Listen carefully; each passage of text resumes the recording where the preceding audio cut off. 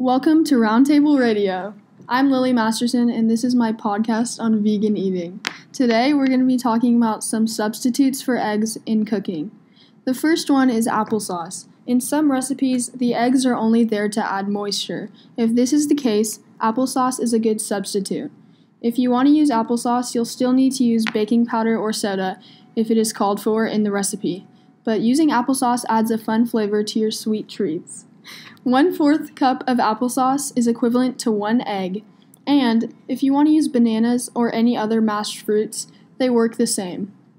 If you don't like fruit, you can substitute 1/4 cup of silken tofu for 1 egg.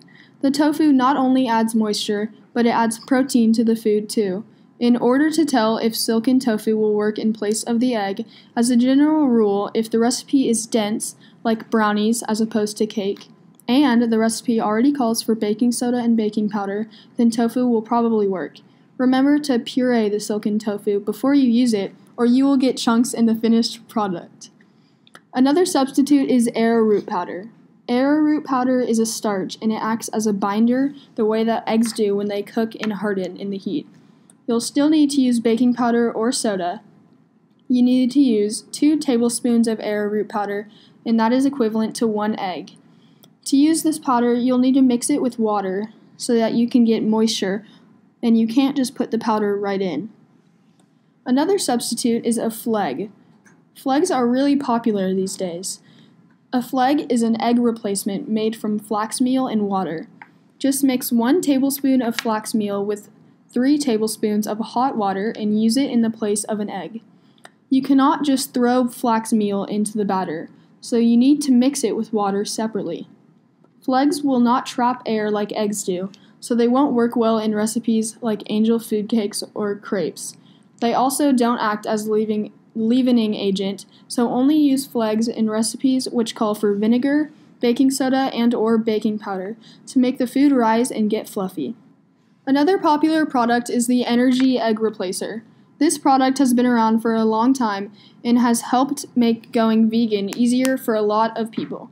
There are also a few other brands of vegan egg replacers now, but I personally haven't tried them, so I can't attest to how well they work.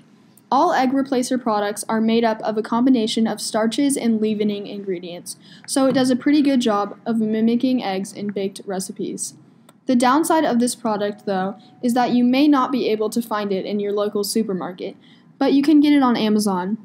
It is one of the best options to use if you want to veganize a fluffy, airy, bakery recipe, such as sponge cake. Chia seeds are also a really good replacement for eggs. Chia seeds work in the same exact way as flax seeds do to replace eggs in vegan baking. All you need is 1 to 2 tablespoons of chia seeds with some hot water, and you need to let it sit a bit, probably overnight, before mixing it in with the rest of the ingredients. Fun fact, this is actually a really popular recipe to make for breakfast.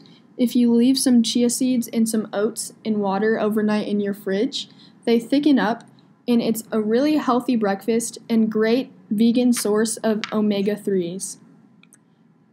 You know how baking soda and vinegar bubble up when you mix them together? Well, these two are a perfect way to add some fluffy airiness to your baked goods without relying on eggs. All you need is 1 teaspoon of baking soda with 1 teaspoon of white vinegar, specifically white vinegar, to replace 1 egg. The reason that white vinegar is best to use is because it doesn't taste as weird as, say, balsamic vinegar or apple cider vinegar, which are both really bitter and would add a really weird taste to something that you're eating. I hope you enjoyed my podcast today and are inspired to do some vegan cooking of your own at home with these replacements.